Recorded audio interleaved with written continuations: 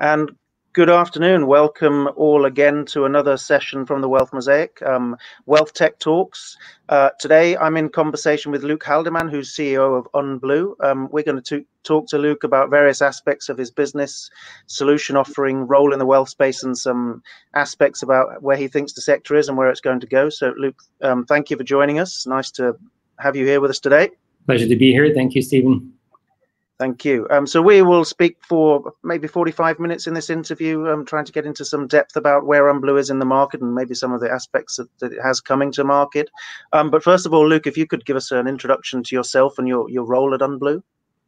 All right. I have studied computer science here in Switzerland, have a master's degree in computer science, and have started the company a few years ago already.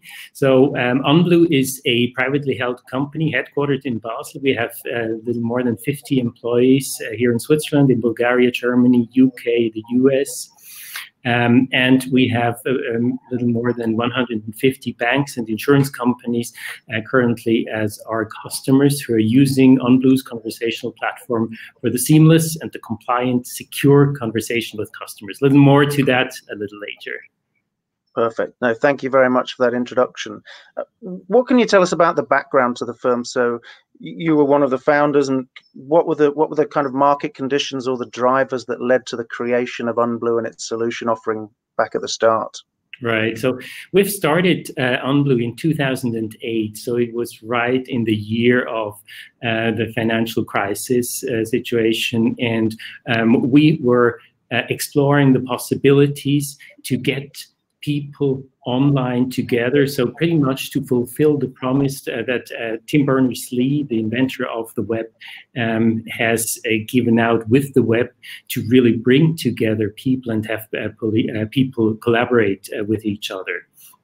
In the beginning, we had some first implementations with companies like SAP, HP, but also then we spotted that early on that in the financial services space, there is quite a big opportunity to move forward. We started with co-browsing, a core technology where we have also 2 patents and have then developed into further functionality.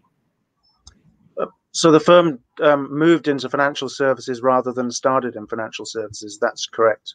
Yes, that's correct. So we explored different industries, and we have focused very early on financial services because we were seeing that the opportunities in financial services and the need that was just starting to grow over 10 years ago in that space was huge, and it's growing further.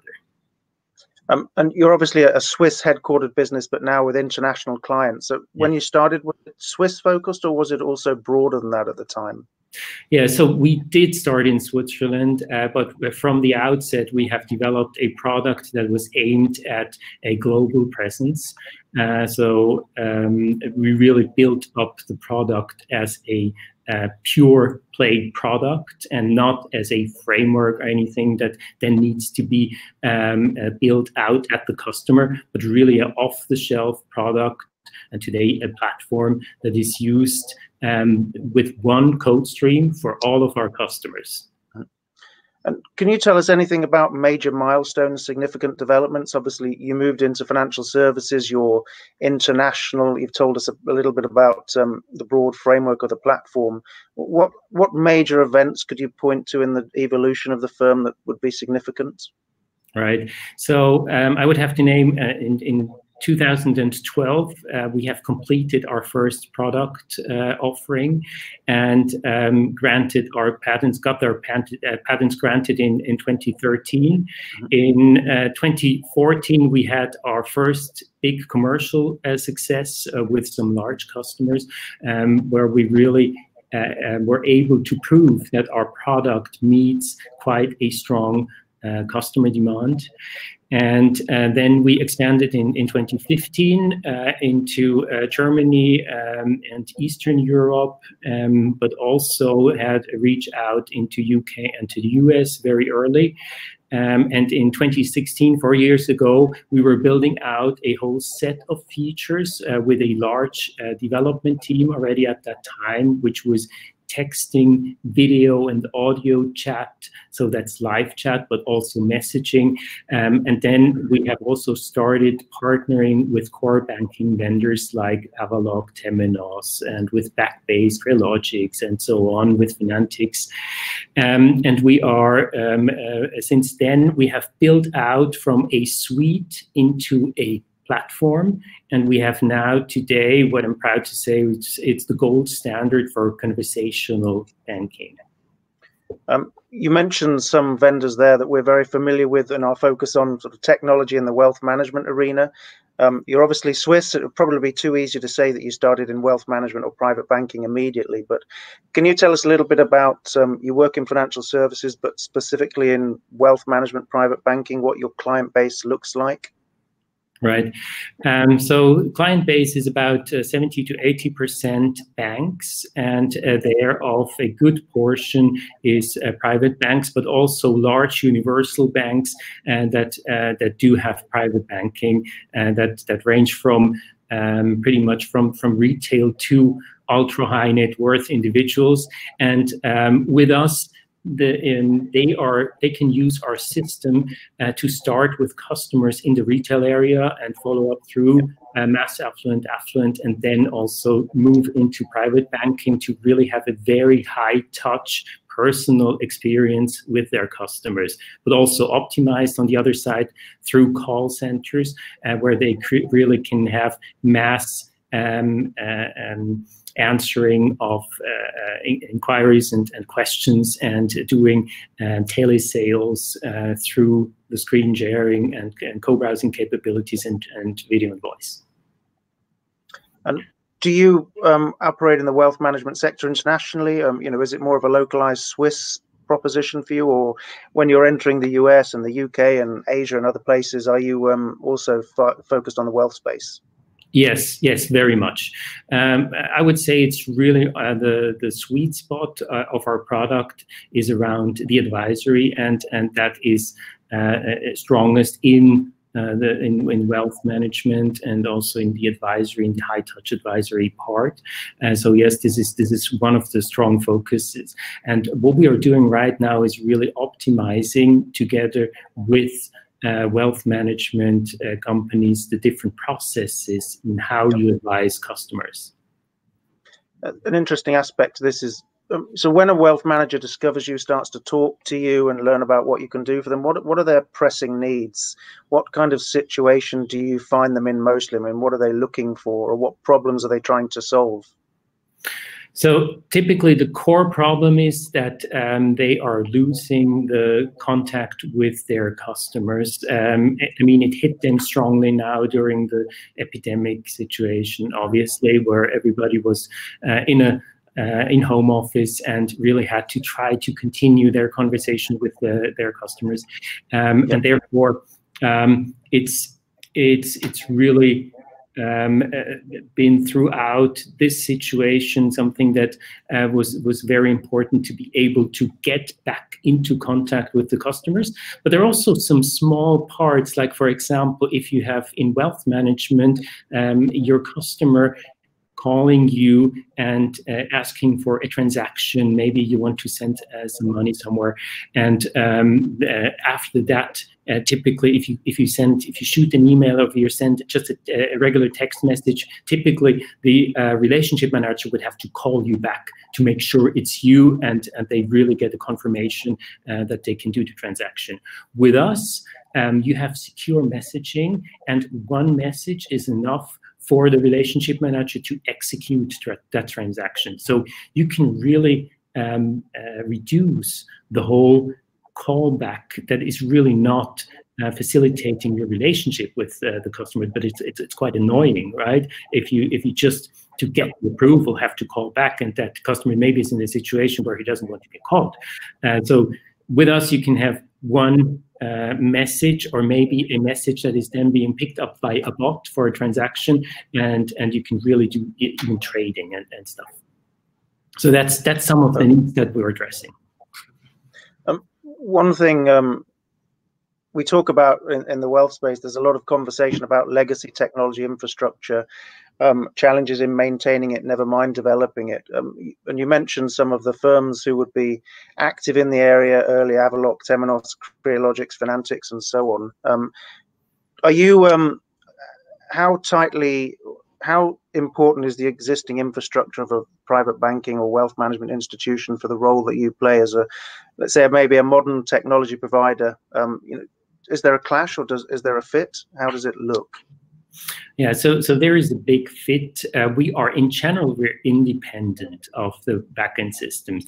Unblu can be put on every digital touch point, so pretty much put as a layer on top of every digital touch point. So it doesn't really matter what system you have in the back. But through our integrations, our partnerships that we have with a lot of banking vendors, we have established a ecosystem together with them where you can use our system as the dialogue and collaboration layer on top of every digital touch point, and then can additionally trigger processes and like transactions or update the CRM information in those systems because we already have built integrations with those systems. Also, in terms of security and compliance, we have gone through all the tests, including penetration testing, and we are aware and compliant with all the local market regulations like HIPAA, ISO 27001 compliant for worldwide processes, FCA in UK, BaFin, FINMA.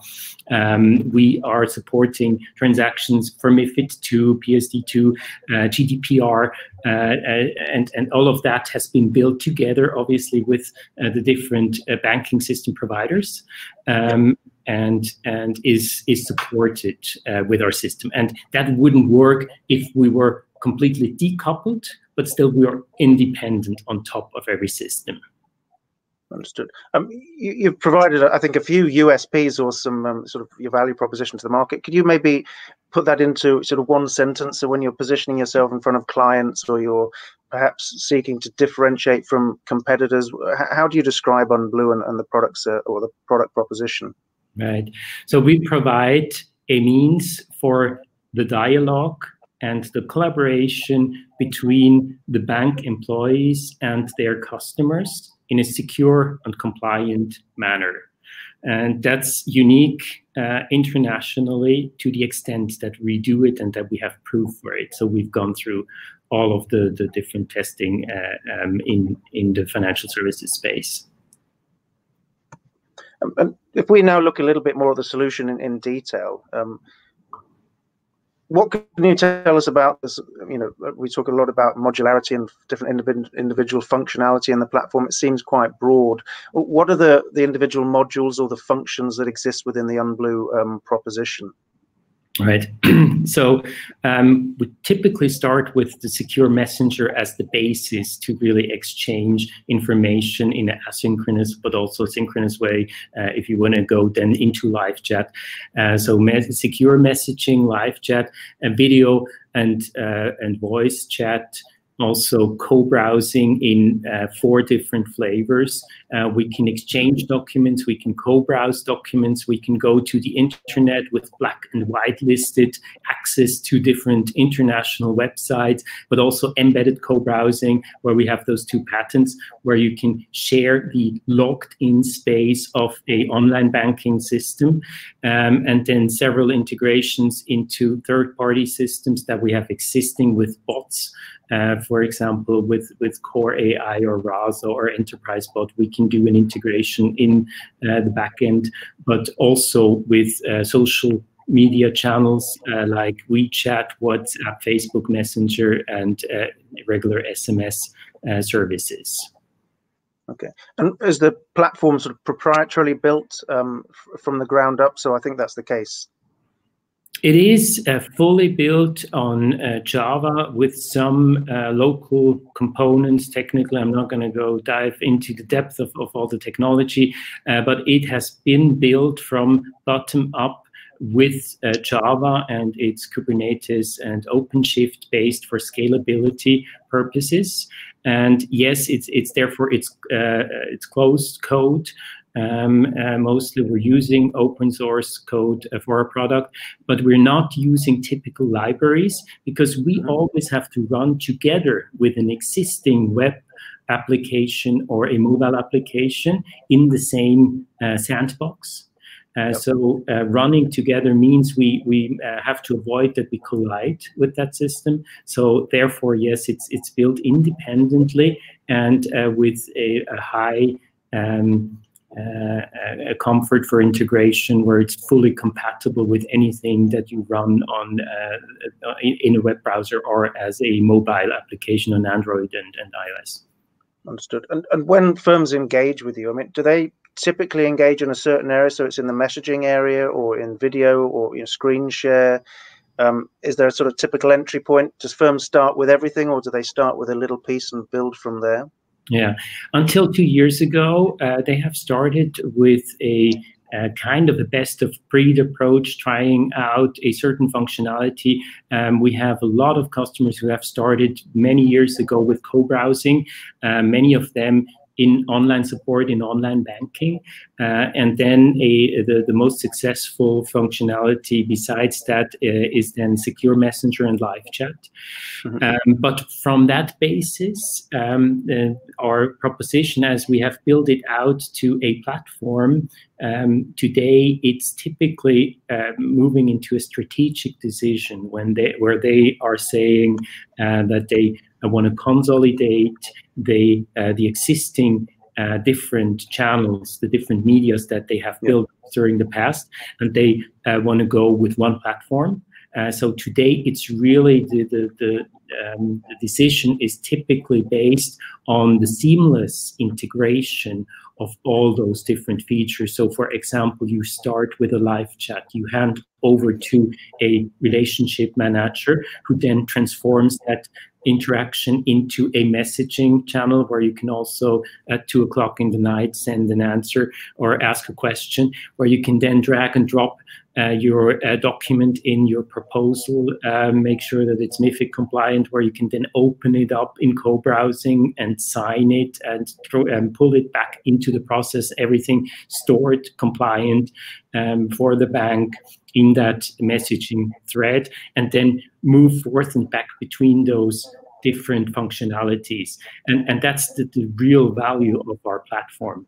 And obviously, if you have an existing chatbot in place, what you can do is you can just stick it into Unblu and use it together with Unblu and use it together with the with our user interface to show it to the customer and hand over between an agent and a bot, or between a bot and a bot, or from a bot to an agent, and so on. Understood. Presumably that would be the case with things like WeChat and WhatsApp. I mean, you don't rebuild those technologies, you integrate them. So if there's a demand from clients, as there probably increasingly is now, then your platform will integrate those offerings into a common environment. Exactly. So we have pre-built integrations in those channels. So it's just a matter of setting things up, getting your account, like applying for that account, and we support on the application for the accounts and so on to get you connected to those channels. And then you can also start a communication on a secure messaging channel and then move over to a public channel, or vice versa. Maybe pick up a customer on WhatsApp, and when the information is getting delicate, that you pull them in on a secure messaging channel. We're always compliant also with WhatsApp and WeChat, so all the information is stored. It can also not be deleted when it's once it's sent into the messaging channel. Even though you have a functionality in WhatsApp, for example, where you can delete content, our compliance feature in the back is storing the information. It is keeping it for compliance purposes. Yeah, so it's accessible for a longer period of time. As you've moved from, say, a suite of products to a platform and coordinating all of these propositions or these capabilities.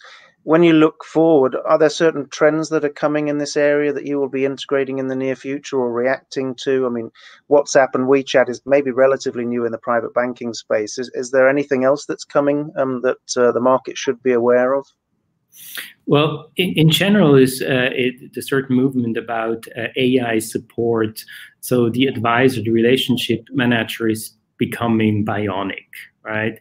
They are supported by technical processes, by bots who give them suggestions, who maybe provide a sample answer that you want to then apply to a conversation you want to hand over to the bot. So it's mainly on what we're seeing in the near future. It's mainly the automation of the different processes, and it's not just going for optimization, but also for autonomy of the system. So really bringing the system into the game as a lead stakeholder who can drive processes forward, like the self-driving car that will be evolving over the next years. It's really a self-driving dialogue that is triggered, and that's part of the direction that we're seeing. In general, integration, everything starts to integrate, and everything that can be automated will be automated.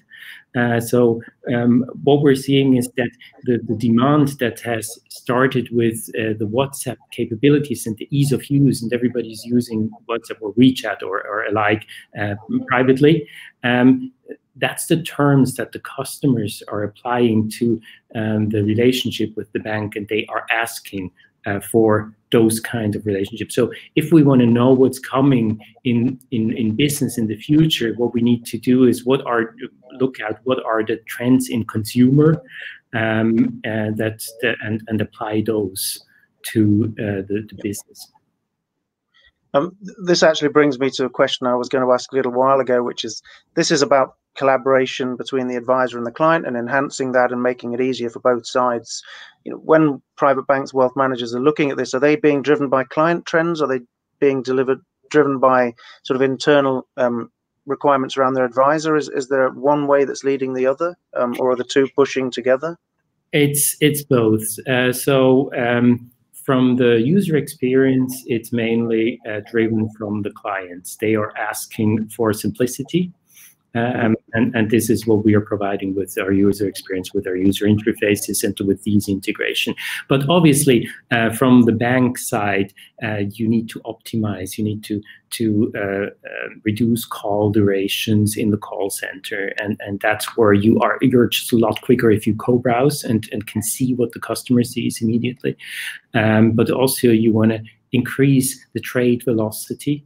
The more transactions that you can do with a customer, the more profitable it is for the bank. So you need to drive from the banking out to the customer certain topics, which are then obviously only accepted if they're well received with the customer and if they like to do this. But optimization from the bank and the pressure, and also, I mean, you've seen it with COVID, just in the beginning now. A very strong need to have the possibility to have an online conversation. This is going to continue.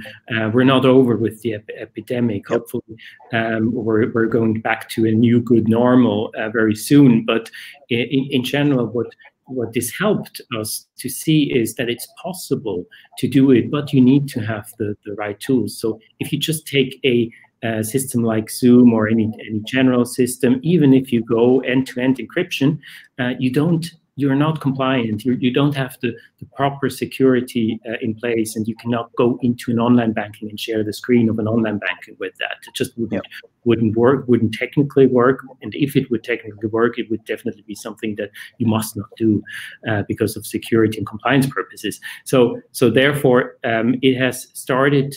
The whole world has started to understand that the remote collaboration is very important and that it's possible.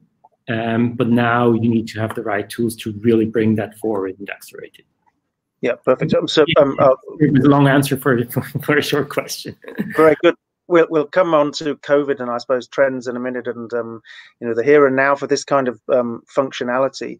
One quick question on kind of KPIs. You touched on some of the efficiencies, cutting call center time, for instance.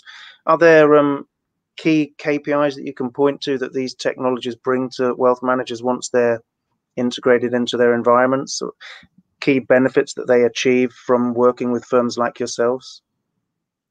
Yeah, so it's on both sides. It's more cost effective and it's also revenue generating. But the other thing that I also mentioned, it's the high touch human to human interaction supported by machines. So for example, you don't want to have someone at some staff at the ATM handing you out the money. So online banking, self-service transactions, that's well accepted. But as soon as you have a question or you need a confirmation or you need to really make sure that as a customer that what you're doing is the right thing, you want to have a confirmation from somebody, from staff or from an advisor. And then you, therefore, what you can do with our system is really drive revenue. You can accelerate the trade velocity. You can have you can close deals remotely end to end, so seamlessly, like doing a contracting with the signature, doing an onboarding with ID verification, and so on. All of that can be done to really optimize the processes and also make sure that you can close the deals. So it's cost cutting, but it's also revenue generating. And has that dynamic between the two evolved over time? So the industry, after the financial crisis, was a lot of the time focused on cost cutting, less so perhaps on revenue generation. Have you seen the balance shift? I mean, were you normally being bought for cost cutting rather than revenue generation, and maybe now it's the other way around? It's both. Cost cutting is also it's all the time. It has been there all the time. What we have seen is what has evolved during the last 5 years is really the advisory part. So the advisory revenue generating part has really evolved. The cost cutting part where the remote support case was the most obvious one, started 12 years ago from the outset. The advisory case was only for some early movers at that time, because typically banks would only move forward if they see that in the market their competitors are also moving forward in that field. And that has just started to evolve maybe 3 to 5 years ago. And there is a big run right now, obviously. Yeah, indeed. Markets move forward very quickly. When you look at wealth management and technology and you consider maybe the buying behaviors and the status of the industry, how would you describe it? I mean, it's evolving clearly and it's being forced to evolve certainly now. Would you describe it as a forward-thinking, advanced kind of a sector, or a lot of people say it's maybe not backward, but it's a slow mover? How would you describe wealth management and its focus and engagement with technology today? I would describe it as typically, in general, as a slow mover with, from time to time, giant leaps. Here again, sorry for repeating that again, but due to the situation of the lockdown, obviously, you had to embrace technology to get in contact with your customers. So, and that triggered a leap. And I think there are different elements, technology, or maybe from the market, maybe from cost-cutting initiatives where you have to downscale, that are triggering to move forward. But I would say it's not a space that is very highly exploring all new innovation. But if you do have innovation, and if it's clearly a business purpose that is recognized, it can be very quickly adopted. when you obviously you know, I mean, maybe WhatsApp is a good example, or WeChat, when you have to bring these into your environment, if the sector isn't a forward thinking, or at least it's not a quick mover, where do you look for innovation to then bring into wealth management? I mean, is it your job to educate the market, and therefore you have to go looking for innovation outside of financial services, or at least outside of wealth management? Partially it is, but we also listen to our customers. We listen to where are the needs, where does it hurt, where are the issues about addressing, for example, millennials who are also obviously becoming richer and richer over time, and are more used to using the self-service portals and technology, and typically, even if they're asked to interact with someone, they prefer maybe the chat channel over the phone. So what we're looking is really closely at customer requirements, the customer needs, but also at the consumer demands that we're seeing. And that can come obviously from other industries where we're trying to anticipate what is being what is moving forward in general, and what is being adopted, and how can you translate that into the banking space and wealth management space. Thinking of COVID, obviously it's been a challenging time for everybody, not just financial services or wealth management. What kind of conversations were you having with potential clients or existing clients once COVID became a reality and the lockdown became a reality, and firms couldn't meet or advisors couldn't meet clients in person? What kind of conversations was that driving for you? I mean, was it panic, or was it sort of, you know, we just got to speed up implementation of various things? Where were they? Yeah, so I think we heard most of what you just mentioned. One example was an insurance company, but it could have been a wealth management company as well, that where we got a call that they wanted to go live within 2 weeks because all of their brokers got cancellations on their meetings that they have fixed with their customers.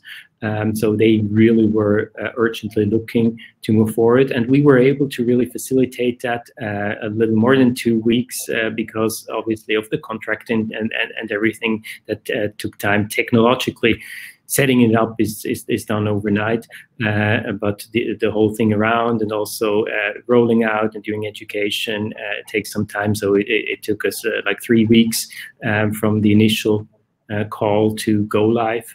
But also we saw the acceleration. For example, we had one customer who had a RFP and was in the middle of the RFP process and said, "Stop, Unblu, we go with you. Let's do an installation and let's get forward. Let's get that out into the field." So very positive reactions and a lot of strong movement forward. And thinking of a particular technology firm in the UK and reacting to this environment, they created a stripped down version of their client portal. Would that be true of you too? I mean, is your system sort of fully functioning when you're able to deliver it so quickly, or is it a stripped back, lighter touch version? So we have not stripped that back to functionality. Obviously, if you want to integrate into a banking environment, which we are very often, so on-prem installations. If you want to do that, obviously that takes a little more time, but it's the same product. But we have deployed it from our cloud. So we have a cloud that is running thousands of customers, which are using the system on a daily basis, and that's set up with a new account overnight. And so therefore it's the same product. But what we have done is, obviously due to the situation, that we have built a special package for customers who were in need and urgently needed our product, where we had our product for a short duration at a special offer. So it was only mainly on the commercial side, because our product is in general lightweight, but you can fully integrate, and then it becomes obviously the platform that is deeply integrated in the bank. So it both is possible. If you don't do that full integration, it's running from the cloud, and you can use it overnight. Okay, so in terms of deployment, generally you offer a range of opportunities or options for clients, so they can have in-house, on-site, hybrid cloud, your private cloud, public cloud. All of those options are available. Yes. Okay. Yes, all of those options are available, and it's all the same product. Obviously, there are certain aspects. If you, for example, have an integration with your technology stack inside the bank, you do have a little more functionality, like single sign-on that is inherent in the system. You wouldn't have to go out and build a single sign-on connector to the cloud for that. So it's everything in the bank. So, but in general, it's the exact same product for all of our customers. They are just on a linear version scale that they move forward.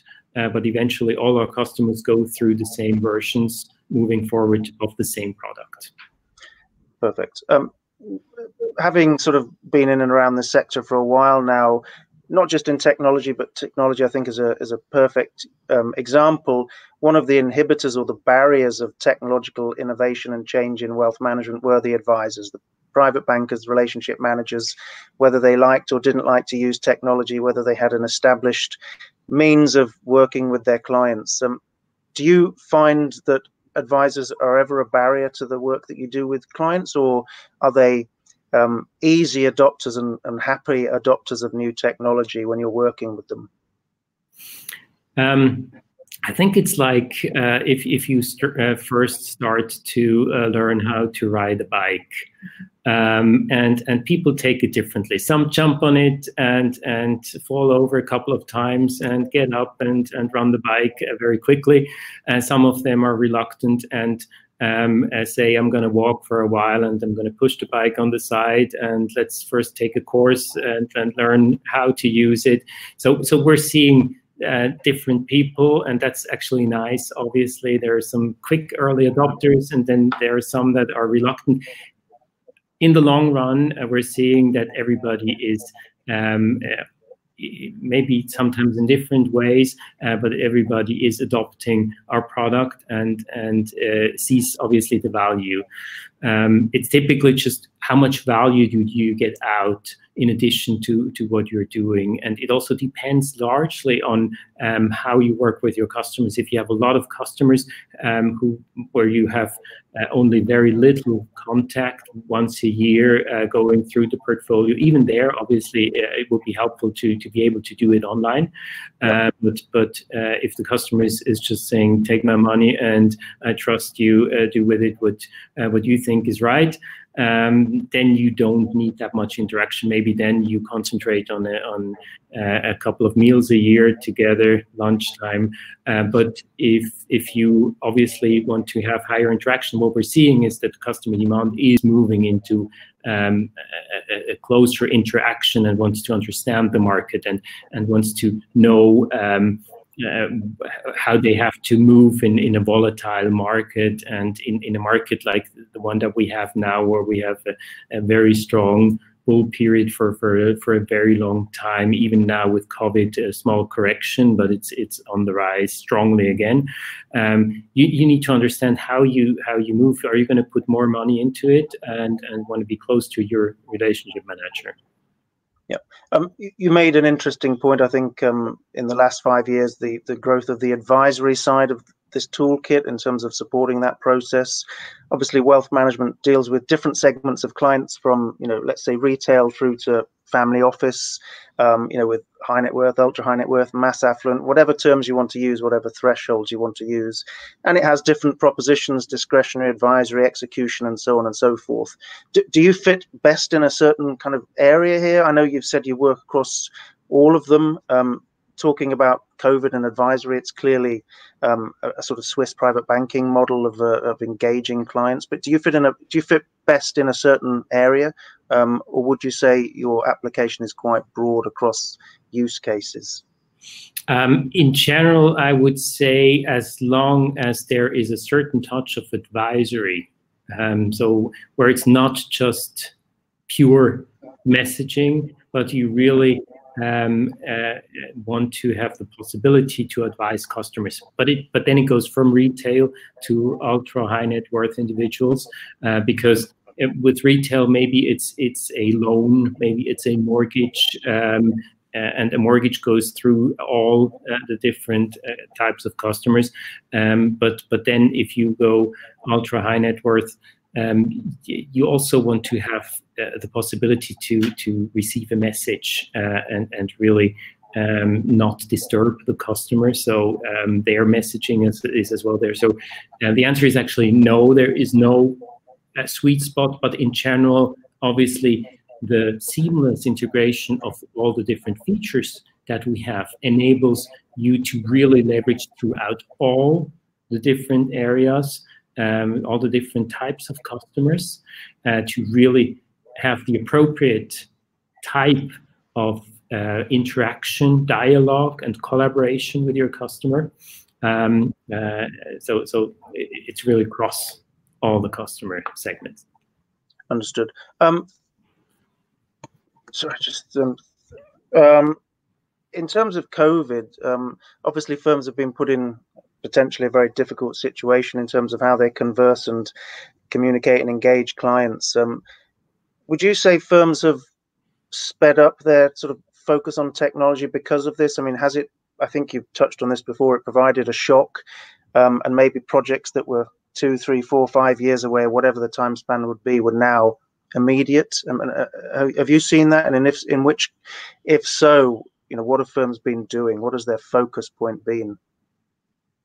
Right. So yes, we have seen it definitely. There was a strong acceleration in that part, and what we have been seeing is that obviously most of the companies have looked at what they already had and tried to put that to use.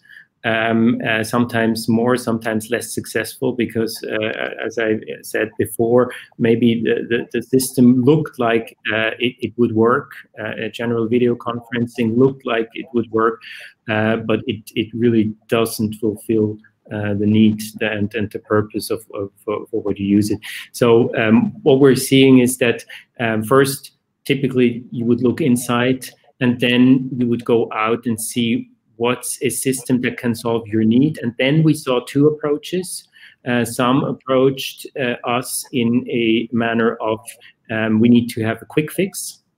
And obviously we want to know if this is a sustainable way to move forward. And others said, okay, we cannot fix what we have right now. We want to do it right from the outset. And therefore, let's first talk and then start to build it up and roll it out with a full integration within the next 6 months. So different approaches. But in general, there was from panic to really staying calm and just looking at what do we have to do and not waste any money on any short-term fixes to then be able to address that need in the future. But there was definitely a very strong push towards digital interaction. In terms of how you would recommend a client, a wealth manager approaches this topic, so let's say they're very traditional, they phone, email, maybe there's a client portal, maybe not, but they want to move in an environment much more like yours. How do you typically recommend they start? So do they start in a certain area with a certain kind of capability, or do they look more broadly? That's also pretty individual for the purpose and for the culture at what you have at the bank. In general, what we are suggesting is that you pick out the use cases where you see an immediate value and where you have a big pain in the beginning. So this might be that you cannot go through the portfolio with your customers, and then apply maybe a setup that is limited just to that use case, and then do the math and the homework meanwhile to then roll it out throughout the other processes, use case by use case. So typically we suggest that you look at use cases and that you look on how you can apply our solution to that specific use case to solve that need quickly, but make sure that you really integrate the platform to leverage the whole value of the platform and have it across all channels. So if you first start, for example, independently, maybe from the cloud with a use case where you say you have some trading proposals that you want to send out to the customer and go through them and get them signed off and execute them, that you then can move into the online banking with the portfolio and look through the portfolio with the customer in the next step with the same conversation, because that's then reflected there and you can continue in that conversation. Understood. When we look at the future of the sector, so we've had this shock, things have sped up, firms will be in a better position, I hope, from a technological infrastructure perspective, from the perspective of being able to engage technologically with their clients. You must look at what the future holds and where the industry is going. Can you give us a little bit of a perspective on where you think technologically the private banking wealth sector will be in maybe 5 years' time, what these tools will look like and maybe what they'll enable? I think one element of this is the next generation of clients, the wealth transfer issue. I don't know if you can touch on that as well. Yeah, sure.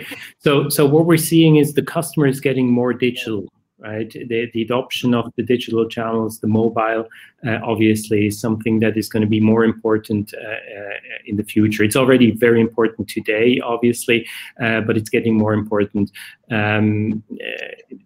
Typically, the today's customers very often still use a laptop to have a bigger overview of their situation. We're going to see in the future that a big portion is not going to leave the mobile phone for their portfolio to view their portfolio and so on. So this is something that a trend that we're seeing. In general, what we're seeing is customers are getting more digital, and advisors and relationship managers, wealth managers are becoming bionic. So yep. They are embracing technology, and it's not that it's a replacing of them, but it's really a step-by-step introduction of supporting elements technology-wise. This could be as simple as a address change bot, where you say where you just delegate the request from the customer to a bot, and the bot can interact with the customer for picking up the new address and doing the change and reflecting it and getting confirmation and so on. But also a trading bot, for example, where you do a big portion by triggering. Maybe you look at as a wealth manager, you look at your customers and you send out, you selected the ones where you want to send out a specific proposal. You do a lot of this automated, suggested by technology. You send them out, yep. and the customers can go through a big portion of the process with a bot. If it's to a proposal and then confirmation on that, and then maybe there is an interaction and you pick that up. So the yep. advisor is going to be able to concentrate more on the specific topics and the specific needs of their customers. And this is what we're seeing. So a lot of things are going to get strongly automated. And I think that's probably the biggest change that we're seeing. So going mobile, going digital, strong automation, and right. So those are the biggest trends that we're seeing. Yeah. When you think about the role of the relationship manager, do you think they need to be trained in this kind of evolving world, or can they just experience it as they're working? Because it's a very different way of working than perhaps many of them would have been used to over the lifespan of their careers. Right. My suggestion is always to do a certain training or coaching to make sure that you can use the technology in a better manner. But obviously the technology itself has to be as simple as possible, so you don't have to train how to use, how to press the button, how to make something work, but really how do you apply the technology to make the biggest use out of it. So it should be as simple as possible, but you should really, and that's the role that we're seeing also with our company, that we're really explaining on how you can transform from an existing use case today to the new use case that is strongly supported by our technology, and from an existing advisor conversation that you do in one room or at lunch into a digital room where you do a remote advisory. How can you do it most efficiently, but also how can you make sure that the value is not lost of your personal advisory? Yep. And just sort of finally touching on sort of Unblu's own journey over the next 5 years, I think we touched on a little bit earlier, but the industry will evolve, as you mentioned. What are you going to be doing to support that and to push your firm forward over the next couple of years? Right. So we're going to be guiding financial institution into this rapidly changing future. So we're seeing ourselves as the facilitator, helping to transition into this bionic relationship manager. And here I don't want to scare anyone off. It's really something supportive, and you can always shut it off if you like, but it's a supporting mechanism. Person still remains a person. Yeah.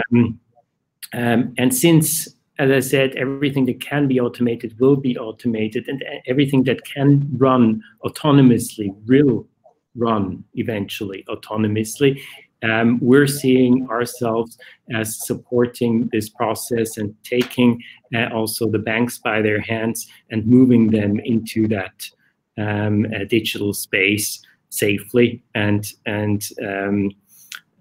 compliant. Important and profitable. And profitable, yeah. Great. Well, Luc, thank you very much for speaking to me today. Much appreciated. Thank you for giving me a good, broad introduction to Unblu and what you do, who you service, some of your thoughts about the industry.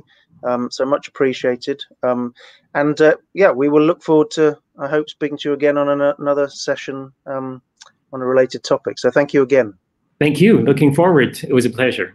Great, good. And thank you everyone for listening, and we will be speaking to you all again soon. Thank you very much. Good afternoon. Bye-bye. Thank you. Goodbye.